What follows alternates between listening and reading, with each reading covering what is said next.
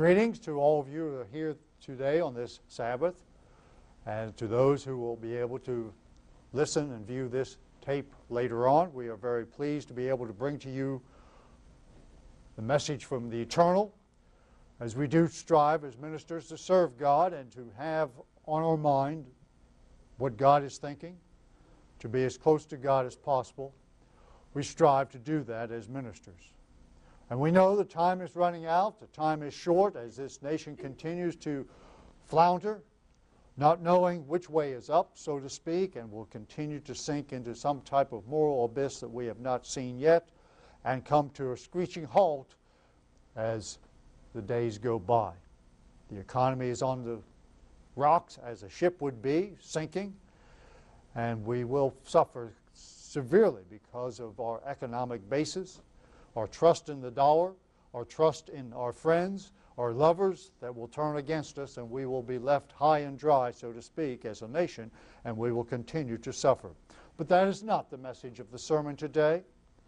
The message of the sermon is one that I felt was very, very needful at this time, as we are on the verge of Pentecost, the day when God established the New Testament church, poured out His Spirit upon the apostles and the 120 that were assembled there in that upper room, as well as in ancient history the outpouring of His law upon a nation that was simply cut off from God as they lived their lives in the land of Egypt.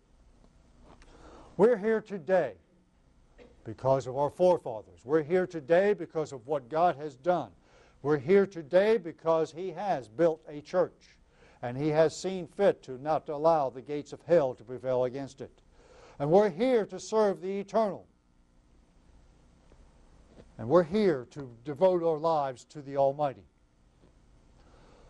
Yes, let's change pace here once again and ask the question, as we all probably have some sort of a garden, how's it growing? How's it growing?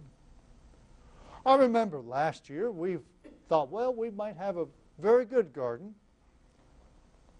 But about this time it turned dry. It stayed dry. I'm not sure I saw a drop of water until sometime in the fall. Very dry. In fact, on the way to the feast, the Shenandoah Valley was so dry that pastures were brown. Everything was very, very destitute. Yet on the way back from the feast, things had sparked to life once again because rain has come. How does one garden grow? How does it grow? Have we ever thought about the little simple project of putting a seed in the ground?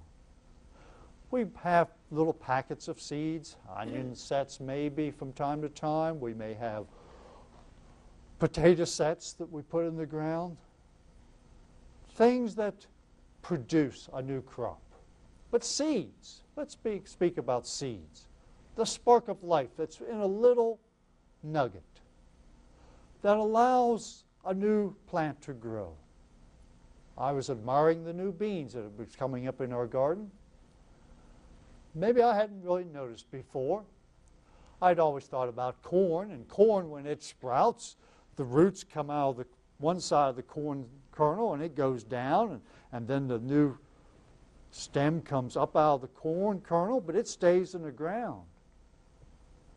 But I was looking at the beans the other day, and I was amazed that it actually had pushed the outer part of the bean up with the plant, and it would fall off, and there would be the new leaves coming out of what was once the seed. Amazing. Yet God designed it all. Every plant has a different beginning, so to speak. And it's amazing that God could think of all this. And yet, when you put in a bean seed, you get a bean. When you put in a corn, you get corn. There's no such thing as mixing and coming up with some new variety. It just doesn't happen that way. Not cross-germination between different seeds. Yes, if it's a poppy seed, if it's a geranium, if it's corn, we can create a different corn crop, that's right, but not jumping from one seed to another seed of a different variety. It doesn't happen. But all of life that the plant needs begins within that seed, in that germ, in that nugget. And so we love to see the seeds grow. We love to see them germinate and sprout and have a new plant, a new life, a new beginning. But in the process of having new life, what we put in the ground has to die. If it doesn't die, there is no new growth. There is no crop. There is no harvest. And so we could understand the lesson that in order to have life, it has to come from a life giver. God doesn't die, but He's creating a family. But He started with human beings that have the potential to die. Most will. Only a few might be left to be alive to change when the return of Jesus Christ comes, but it is still a death. But He wants us to learn, as we look at our gardens and see how they grow, that we need to be giving of ourselves. That little seed gave of itself. It gave everything it had to produce a new crop. Seeds, gardens, they all take work. If it doesn't rain, there's no crop. No sunshine, no crop. But that's the way life is. God designed it that way, that there would be sunshine, there would be rain. He says as long as this earth exists in the condition that it's in, there'll be springtime, fall, winter, summer, planting, and harvest. It's a promise from God. So I ask, yes, how's our physical gardens growing? Hopefully we can see the future. We can wait patiently for the crops that will come in this fall. We'll be able to dig the potatoes and harvest the ears of corn and have beans to can. And yes, I've enjoyed the strawberries we've been picking already. And the cherries are on the tree, and the pears and the peaches. But all it takes is a hailstorm, a hurricane, tornado. Crops can be destroyed. So I asked, what about us? What about our garden? What's planted in our garden? Spiritual garden, what's planted? God's given to us what? His Spirit. That Spirit is to produce a lot of fruit. And one of those fruit is faith. So I want to talk about our garden of faith. Seeds of faith must not be planted in parched and rocky soil of fear and doubt. The seeds of faith must not be planted in a parched and rocky soil of fear and doubt. Yet we take the lessons of ancient Israel. We look at what they had to endure when they came out of Egypt.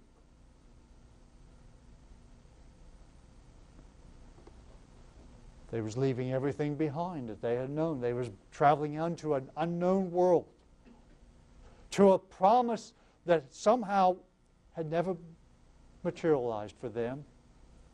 One generation after another had died. Even Joseph was buried in Egypt, yet he said, please don't leave me here. Take me back to the promised land. Do we live in a garden of fear and doubt?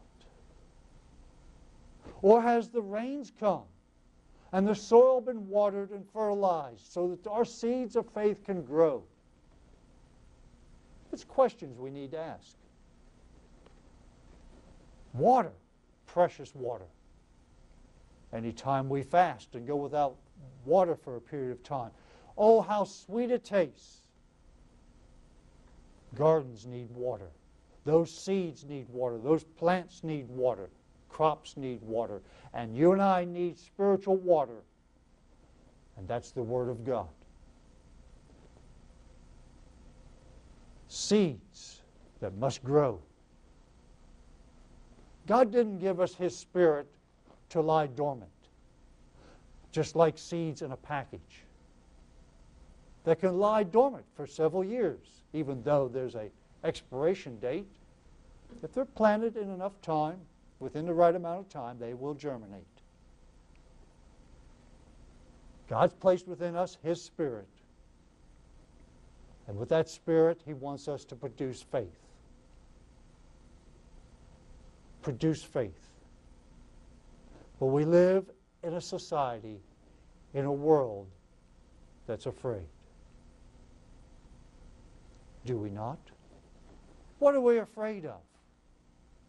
Well, now we're afraid that gas prices will increase to where we won't be able to travel anywhere. We can't go see Aunt and Uncle Harry and Aunt Sally. Can't see them. Can't go this place. Can't go that. We're going to have to tighten our belts. We can't go to the movies as often. We can't eat out. We're afraid that we won't have a job tomorrow. We're afraid that our retirement funds won't be enough. We're afraid that we might get sick and die. We're afraid of life itself. Couldn't we be living in the 20s and the 30s? Couldn't we be living in another time, another place, where we won't have so much to be afraid of? Education, what good is it? I can't find a job when I graduate from college. A lot of people are afraid. Afraid of the neighbors, afraid of the crime and statistics that happen in the cities, the gangs, and then we're afraid of war. Sending our young children off to war. Afraid. Maybe there isn't life after death. Afraid. Afraid. Afraid of our own shadow. Afraid to go out at night. Afraid to go out at day. Afraid to walk in a park. Afraid to take a ride, a bicycle ride on a path. Afraid of being killed. Afraid of being raped. Afraid of being molested. Afraid, afraid, afraid. We live in a world that's filled with fear. And how does it affect you and me? As members of God's church, how does it affect us? Are we afraid? Are we filled with doubt? God can't hear my prayers. I'm too much of a sinner. God won't listen to me. I'm too much of a hypocrite. God won't listen to me because I'm too evil. Oh, I know God promised, but I haven't seen any reward. I know God says, I'll lift you up, but oh, I find I'm still down. Why am I so depressed? Why am I so discouraged? Why am I so this or that? Why am I going through this valley of the shadow of death? Why? Didn't God promise a different road for me to travel? Faith, like any other aspect of God's Spirit, must be rooted in good soil. It must be planted where it can grow.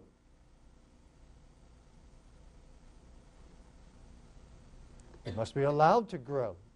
It must be well watered and tended to and cared for. Yes. And that's why the church. That's why God established the church. To bring people together of like mind, filled with His Spirit, to be watered by the washing of His Word, But so many people have said, well, we don't need to do that anymore. We don't need to assemble ourselves together. I can listen to a DVD. I could do this. I could do that. I don't need God like I used to. And besides, where was God when I really did need Him? He wasn't there, was He? The children of Israel came out of Egypt. What were they afraid of? As soon as God put them in a box canyon, right? Mountains on one side, mountains on another, the sea on one side, and the Egyptian army on the other, boxed in. What was the human reaction but fear? And then doubt. Wasn't there enough graves in Egypt that you brought us out here to slay us?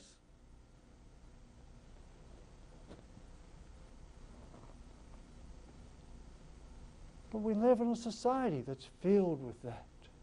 It permeates it. And so people got tired of a church that wasn't producing any fruit. Got tired of a church that was hypocritical. Got tired of this or that. And turned their back on everything. And so they throw the baby out with the bathwater. But faith. What did the children of Israel need when they came out of Egypt? They needed faith. They needed faith. How was they supposed to have faith? Why did some people, like Joshua and Caleb, have faith, and so many others did not? Yes, God didn't give His Spirit to all of those people. But to the few that He gave His Spirit, they began to develop faith. To be able to walk with God through the times of fear and the times of doubt. But most of the people saw the physical and was afraid. Yet Jesus Christ was with them. The rock was with them. The rock that we need, that we are to build our house on today, was with them.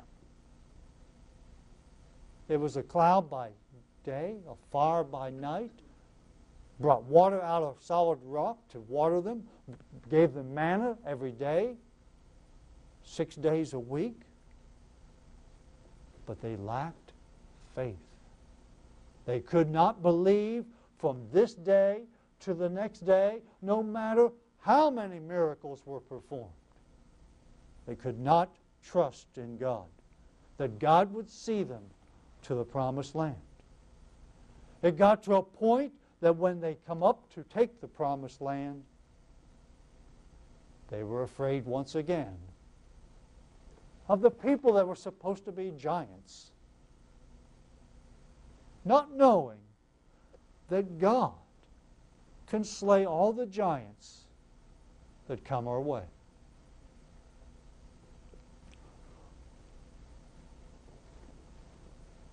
David was a shepherd's boy.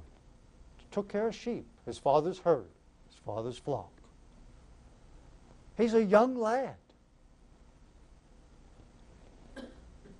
What was he afraid of? A little boy, maybe a teenager, out taking care of sheep. He was not afraid. He was not afraid.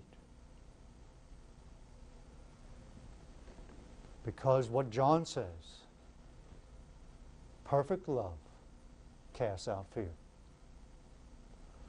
David had a love for his father's sheep that superseded anything that came into his path.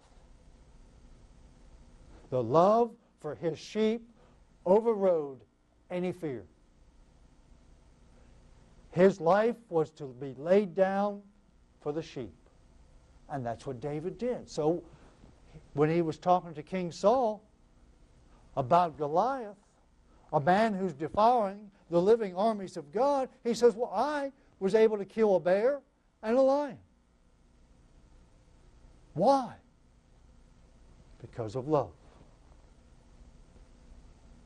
God's given to us His Word and washes us, that water, gives us the water we need to drink because He loves us. And that allows our faith to grow. So David slew Goliath. Was not afraid of his stature, his weaponry, his armor. Was not afraid of that at all. But are you and I afraid? Afraid that we might not have a job tomorrow? Afraid that God can't provide finances for us? Provide a home for us to live in? What did He say to do? Seek the kingdom of God first, and all these other things will be added unto you. And as we approach Pentecost, our minds should be zeroed in on the fact that God has given to us the most precious gift that He could give us, and that is His Spirit, that power of Almighty God, that we should be able to walk with God and talk with God and know that we're with God and we can see God. Not with our physical eyes, but with our spiritual eyes. And that the seed of faith is growing deep within us. I want to turn to Luke chapter 17. Luke chapter 17. We all know that faith starts small. God always starts small. He started with just Adam, and then He made Eve. He said, be fruitful and multiply. He started with a small group of men, 12 men. Had 120 on that first day of Pentecost in 31 A.D. He started with Abraham, the father of the faithful. Abraham, who was asked to do the unthinkable, asked to go slay the very son of promise, lay him out on an altar and cut his throat and let the blood run, build a fire under him and have him for a burnt offering. Was Abraham filled with doubt? Was Abraham filled with fear? He told the servants, we shall return. Was Abraham lying? No. He knew that if this was the son of promise, that there was nothing that God could ask of Abraham to do that would negate that promise. Even if it took the life of Isaac, it meant there had to be a resurrection. And Jesus Christ says, I am the resurrection and the life. Yes, faith starts small. It will increase. It must increase so that it completely fills our life. We speak of Stephen, a man full of faith. Barnabas, a man full of faith. And Stephen was able to lay down his life and die as a martyr. Start small. Mustard seed. Isn't that what Jesus Christ said? Well, shoot, if I just had faith of a mustard seed, and that's the tiniest of all the herbs, I can move mountains. Yes, but if that mustard seed's not planted, it won't grow, will it? It won't become the greatest of all the herbs, so the birds can roost in it. No, it will not produce unless it's planted. So people run around and say, well, I just wish I had the faith of a mustard seed. I guess I don't, because I can't move mountains and I can't say this or that or whatever. But it must be sown so that it grows. The potential's there. Like all seeds, the potential's there. But it must grow. Luke chapter 17, verse 5. The title of the sermon, Increase Our Faith. The apostle said to Jesus Christ, increase our faith. Christ was asking them to do what they thought was impossible. If your brother sins against you, you rebuke him. If he asks for your forgiveness, you forgive him. And how many times? Peter said, oh, just 7 times, right? Christ said, no, 70 times 7. Oh, no. See, this is going into people's minds that have been trained and geared in a society that says, I need revenge. I need to take matters into my own hands. We need to throw off the Roman Empire. We need to be, what? Like the scribes and the Pharisees, right? What kind of lives were they living? They were afraid of the Romans. Romans had the authority to kill them, to wipe them off the map. If your brother sins against you, forgive him as many times as he asks for that forgiveness. That goes against human nature.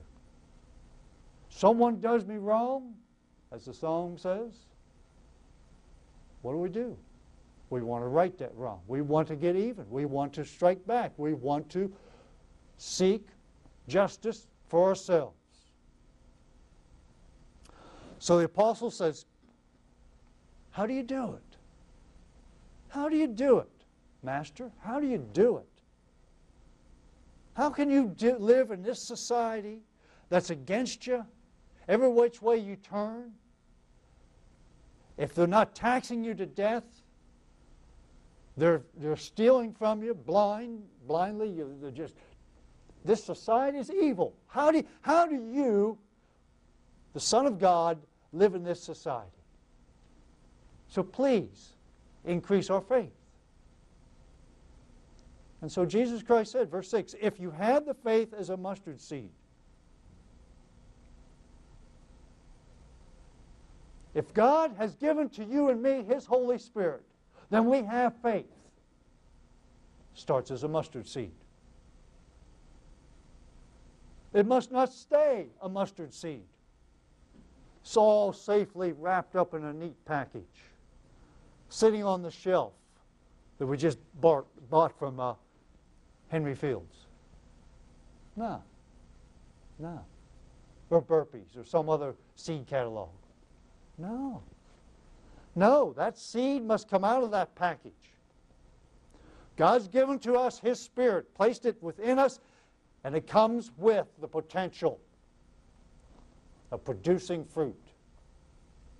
And one of those fruits is taking that mustard seed of faith and allowing it to grow and expand to where we walk and talk with God as if we were seeing Him face to face. Not needing miracles to believe in God, because the demons believe and tremble.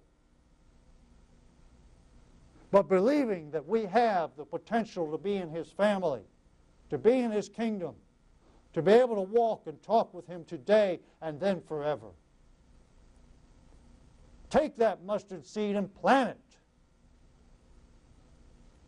And then we can say to the mulberry tree, be pulled up by the roots and be planted in the sea, and it would obey you.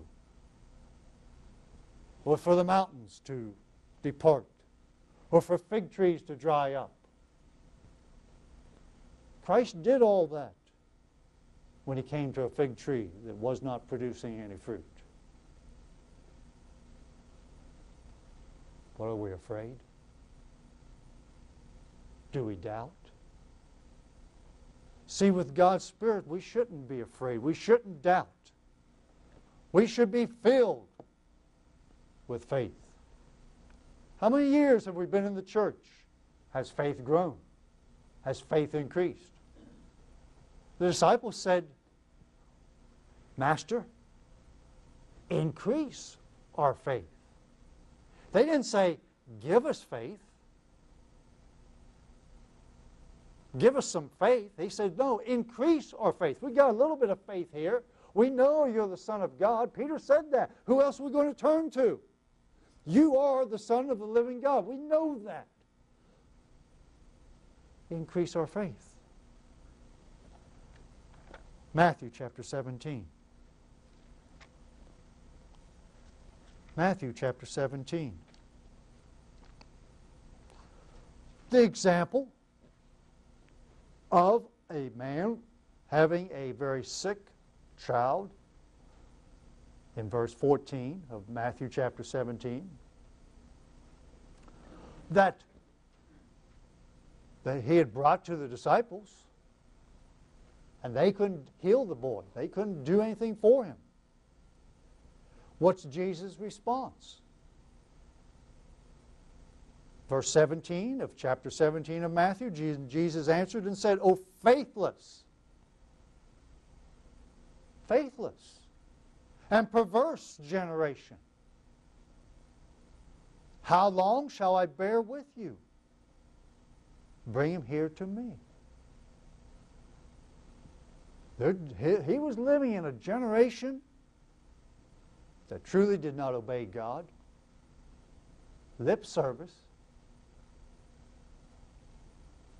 How many rules and regulations were there about the Sabbath? The holy days. What you could or not do.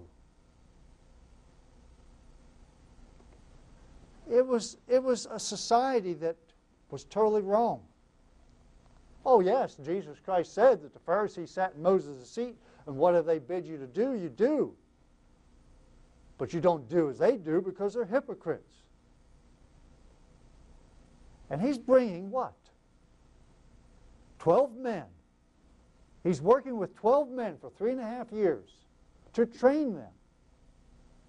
They don't have his Spirit yet. They don't have the Holy Spirit yet. They're being trained. How long must I be with you? How long was God with the children of Israel? For 40 years they wandered in the wilderness because they lacked faith. They were a faithless and perverse generation, steeped in the idolatry and ideology of Egypt. And God never got Egypt out of Israel. They were not willing. With Egypt comes fear and doubt. It's part of what God's plan of salvation is all about as we think about the days of unleavened bread. Coming out of sin, coming out of Egypt, coming out of a way of life that is contrary to God, that is anti-God, that doesn't even begin to think like God. What if Abraham stayed in the land of his nativity? God would have had to call somebody else. By faith, Abraham left Ur of the Chaldeans. He left the Mesopotamian valley. He left to go to some place he never knew existed. And when he got there, he was in a constant battle over water rights, pasture rights. And God says, it's yours. Did Abraham doubt God? No. He was willing to deal with the here and now, seeing something in the future, yet in dealing with the here and now, he was learning to do it God's way, to walk by faith and not by sight. All of God's servants must learn that. To be in the kingdom of God, we must have faith. Why? Because it's impossible to please God if we don't have faith. So here he says, "O faithless and perverse generation." Of course, Christ healed the child, and then the disciples come to Jesus Christ privately. When it's all over, it's now time to go to school. It's now time to come talk to the master and say, okay, what's going on here? Remember, you sent us out 2 by 2. You gave us the power to heal the sick, cast out demons. Now, what's going on here? What's going on here? We need to know. Why could we not cast him out? Verse 19. Very simple question. What's going on? We did. We asked. We did everything that you taught us to do. And what does Jesus Christ said? Because of your unbelief. My margin says little faith. They had faith. They didn't have enough faith. It would take time to develop extra faith. For surely I say to you, if you have faith as a mustard seed. Now hold it, wait a minute. If the mustard seed is the smallest herb, and it's a tiny, tiny seed, the disciples have faith. They said before, other places, increase our faith. They have faith. They have a little faith. Is their faith smaller than this mustard seed now? Mustard seed's very, very tiny. They have a little faith. They have a tiny faith. They have faith as a seed of mustard. But it's not growing yet. They need God's Spirit to allow it to grow and to increase.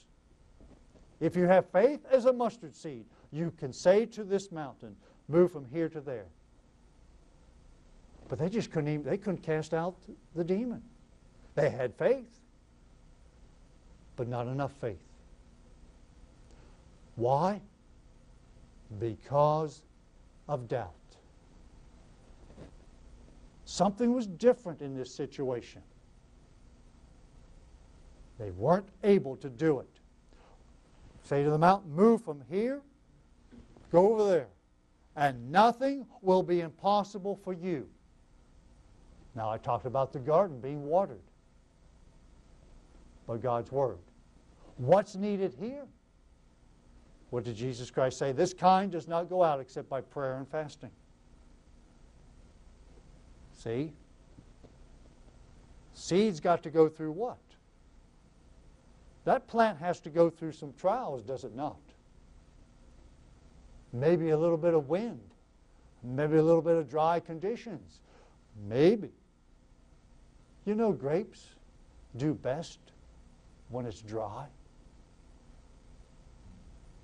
Not every crop needs bushels and bushels of water, so to speak. There are times that plants need not water. They need some hot sun. What makes corn grow? Hot summer nights.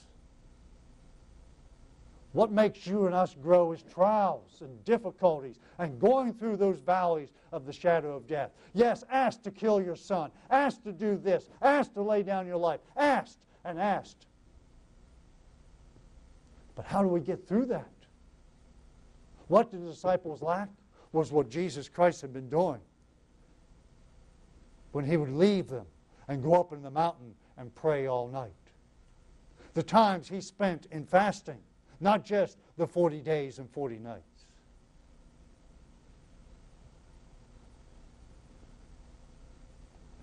But people still think, well, I must not have much faith. Because if I had faith like this little tiny seed of mustard, I could move mountains. No mountains are moved because the tiny seed of mustard has been planted, it has been growing, it has been enduring, it has been learning, it is being educated, it is being tried by tests, by fire, as God says, and without many persecutions and trials and tribulations, we don't enter into the kingdom of God. It is because of all that that we are then able to have a relationship with God, that when we need to move a mountain, it moves. It may not be a physical mountain, it may be a spiritual mountain, a spiritual problem. And that mountain parts. Just like the Red Sea parted for the children of Israel. It was by faith. What did Moses do? He simply raised his rod, which is what God told him to do. These men and women of old didn't do the impossible. They did what they was asked to do. Let's turn to Matthew chapter 8. Matthew chapter 8.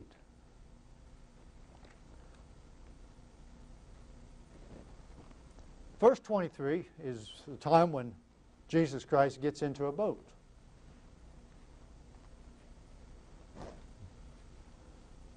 It's not a rowboat. Sometimes I think we get a wrong picture of what kind of boat this is. This is a seafaring boat. This is one that's able to go across the Sea of Galilee.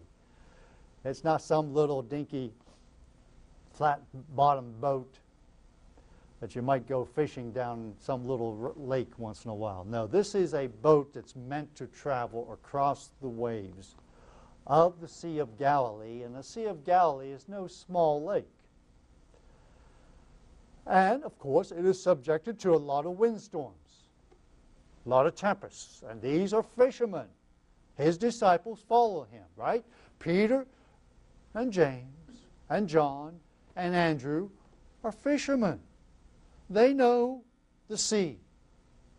They're not afraid of the sea, are they? Not if you're fishermen. How many fishermen, seafaring men, are afraid? Yes, I think there is some that are afraid. That's right. You get out there, out in the middle of the ocean, and there's nothing but water. It's always good to be able to place your feet on the terra firma, as they say, the good solid ground. But there are those who are seafaring men. They don't mind it. They face the wind and the storms, and they go through it. A good sea captain knows the sea, and he's able to steer the ship through it.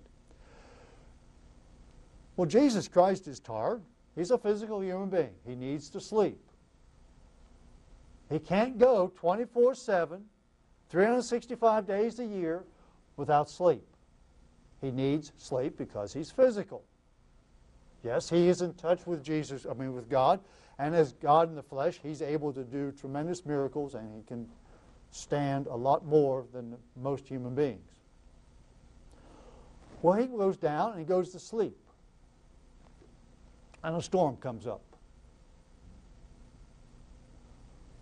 Now, we're disciples, and we're in this boat with Jesus Christ, and the storm comes.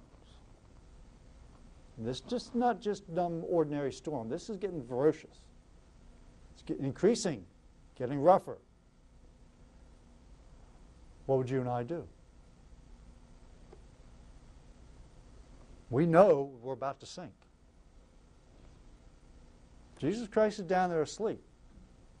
How he can sleep through all this is because he's not afraid. He's in the hands of whom? He's in the hands of his Father.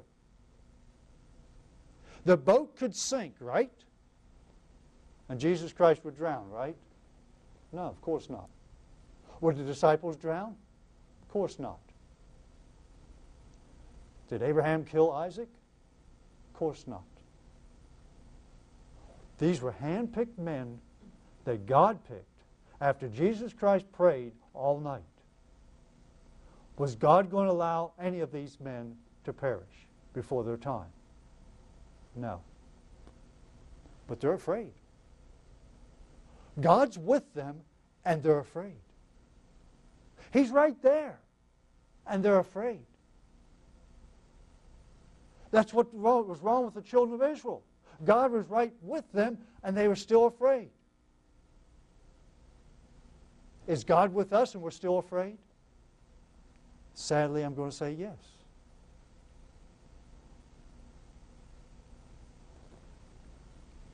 So they're afraid. They wake him up and say, Lord, save us, we're perishing. And what does he say? Well, yeah, I guess so. I didn't realize I'm up to my waist in water here. This boat's about ready to go under. I better do something. No, he didn't say that. He said to them, why are you afraid? Oh, you of no faith. No, he didn't say they didn't have any faith. He said of little faith. He arose and rebuked the winds. Let's just see, okay. God has the power over everything that he's created, including you and me. Everything. And there was a great calm. Oh, yes. It went from, what would you say, a category 5 of any type of storm that we have, whether it be a tornado or a hurricane, down to perfect calmness.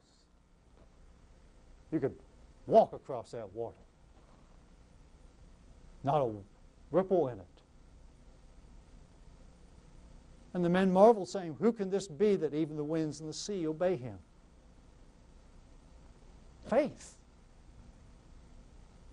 Jesus Christ knew who he was. He was in the hands of his Father. He came to do the Father's will. It's all they needed was to have faith.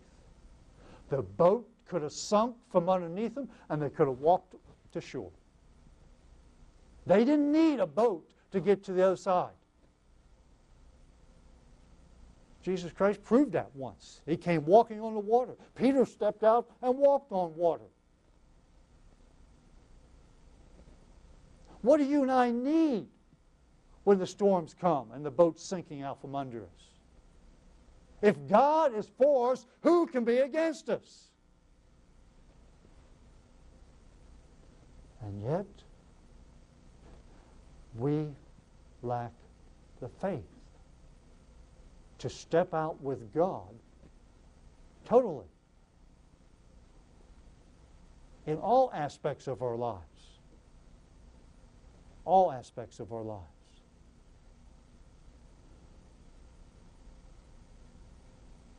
Many times, the disciples doubted, even Thomas. After all what Jesus Christ had went through and was killed and was resurrected, Thomas says, I won't believe. I won't believe. I don't care how many people stand up here and tell me he's risen, that he's alive, yet he was told the same thing that all the other disciples was told. I will destroy this temple and rebuild it in 3 days. The prophecies all predicted it. He says, I will not believe. He doubted. What was there to doubt? What did he have? He didn't have the faith. But when he stuck his hands in the gash in the side of Jesus Christ and saw the nail prints in his hands, he buckled. He buckled. He fell on his knees. And Jesus Christ said, okay, you believe now. Blessed are those who have not seen and believe.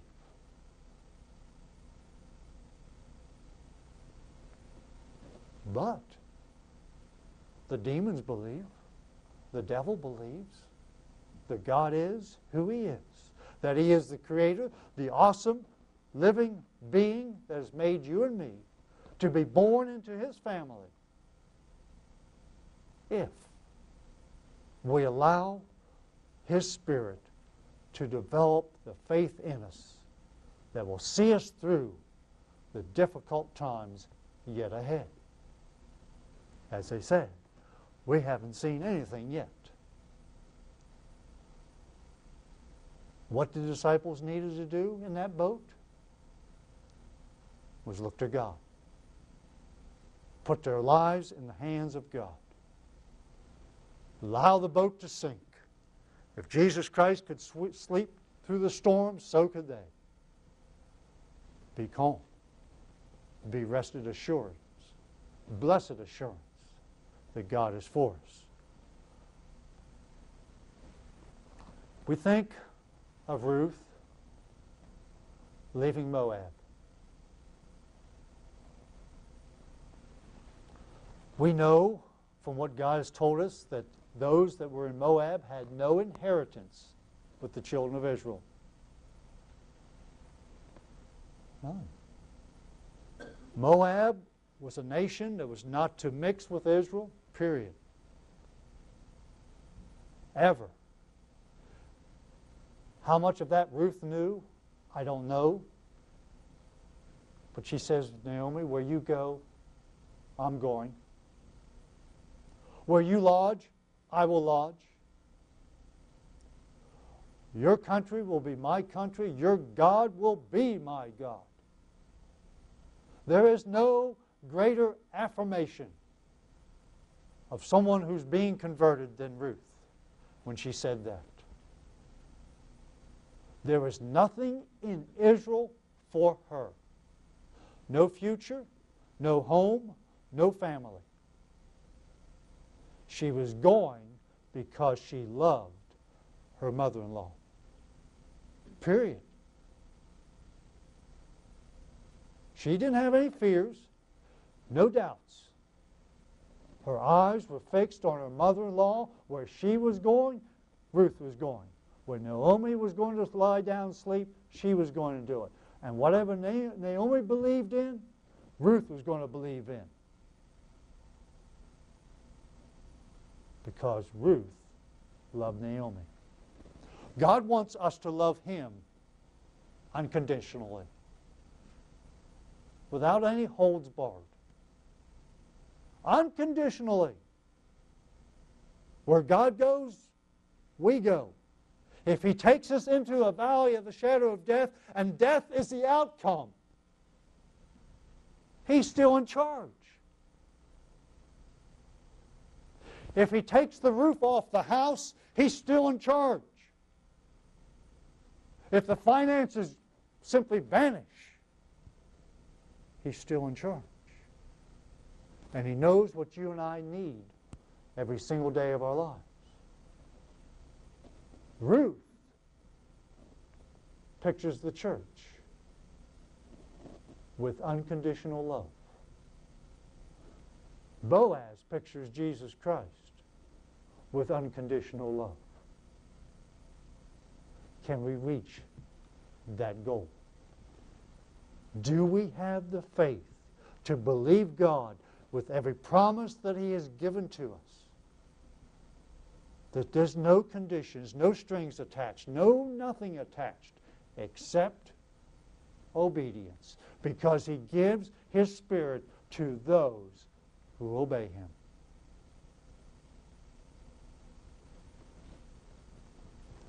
There's a lot to this topic, so much.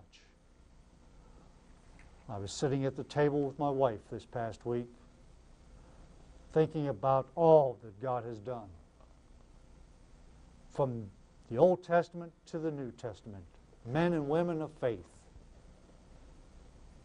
and how they trusted in God when everything else was screaming around them, you're wrong.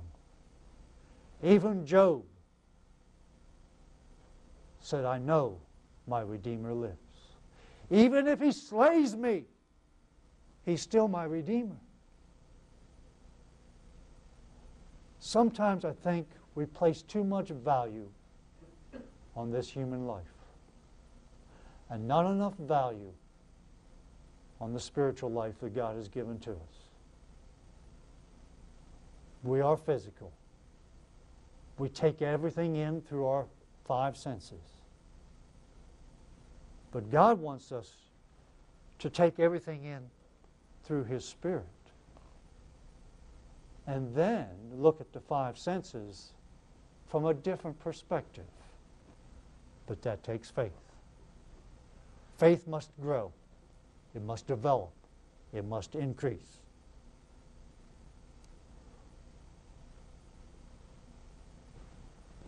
So Job sits there on a pile of ashes. And he's accused of everything under the sun, so to speak, of how much of a sinner he truly is. And yet, he wants an audience with God. He wants to see God face to face. He wants to talk to God. He says, God, it will God will avenge me. He will set the record straight. He will straighten everybody else out. Job didn't think he needed straightened out. Not yet. Not until God got through with him. And then he realized just who he was. And that's where humility comes into play. Job had to humble himself. Ruth had to humble herself.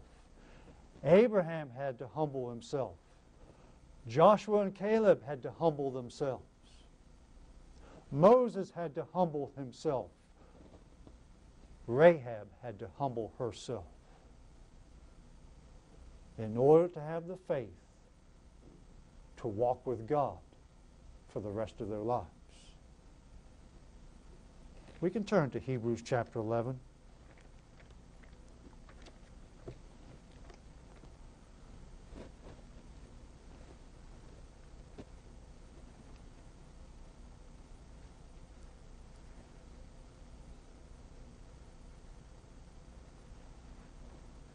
Hebrews chapter 11, verse 6. But without faith it is impossible to please God, for he who comes to God must believe that he is, and that he is a rewarder of those who diligently seek him. When's he going to give us the reward? Oh yes, we want it now, not tomorrow. Lord, give me patience, and I need it now, not tomorrow. Lord, I need faith, I need it now, not tomorrow. Well, God's given us a lot of tomorrows, has he not? Every day is a new beginning. The sun comes up as the earth rolls, and it's a new day, a new beginning. Are we going to be closer to God or further away from God? Are we going to be faithful to God or unfaithful to God? Are we going to allow our faith to increase, or circumstances going to decrease our faith in God? We're going to see fear and doubt instead of faith and hope and trust in God. It talks about all these men and women, of what they did in serving God. I want to drop down, beginning here in verse 31, to break into here. By faith the harlot Rahab did not perish with those who did not believe when she received the spies with peace. That's all she did. She was hospitable. She brought them in. She knew who they were and hid them. Of course, she asked a favor of them. She asked, when you come, spare me. The spy says, okay, we will. You hang this red rope that we're going to go down out of this window in. You let it be hanging out the window. Now, what's God thinking about all this? What's God thinking about all this? Here's human beings making an agreement. Rahab's placing her lives, that is her and her family, everybody's going to be in that household. Their lives are in the lives of the two spies. Spies don't know that the walls are going to come crashing down, do they? They don't know that yet. They figured, well, they're just going to march in the gates and we won't attack that house because the cord's hanging out the window. Now, what's God thinking? Do you not have faith that we can move mountains? That we can actually move God to do something different?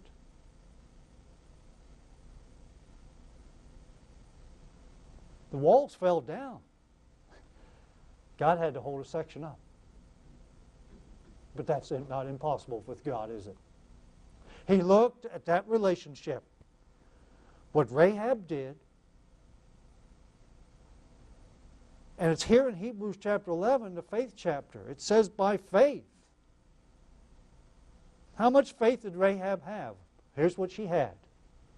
She knew that the Red Sea had parted many, many, many years before.